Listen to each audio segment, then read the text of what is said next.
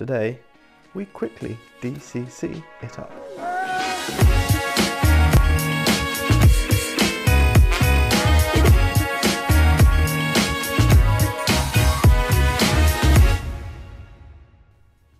Hello.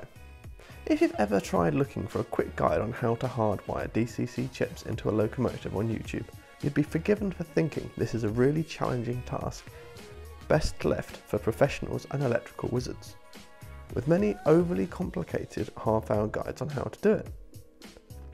I'm going to try and do it all in much less time than that.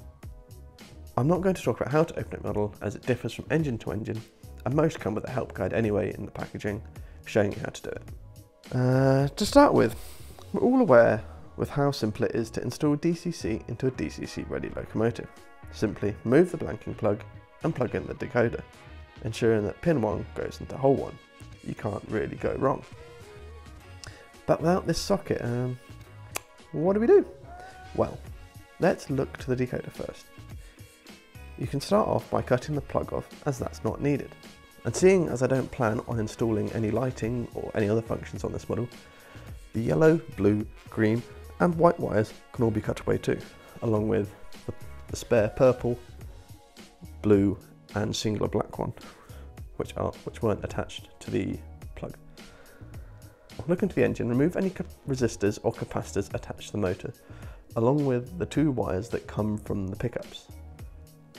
Then take the decoder and attach the red and the black wires to the wires coming from the track, making sure to put insulations on it, such as insulation tape or, as I've used, heat shrink. Then take the orange and grey wires and attach them to either of the wires coming up with the motor. And that's it. You've installed DCC on this model. Seriously, you may need to alter which way is forwards, which is easily done with most controllers, but this model is now DCC fitted. Whilst I was doing my research on this, I came across a little rhyme which should help you out if you remember it. Red and black to the track, orange and grey go away. So, with all that done, there's just one last thing to do, and that is the count, which today stands at. So let's turn that into pounds, and seeing as today we didn't do anything that can easily be converted into a railway charity or whatnot, it'll go off to the Railway Children, a charity that helps children and young adults living on the street. And that wraps it all up for another day. Thanks for watching, and I hope you found it helpful in one way or another.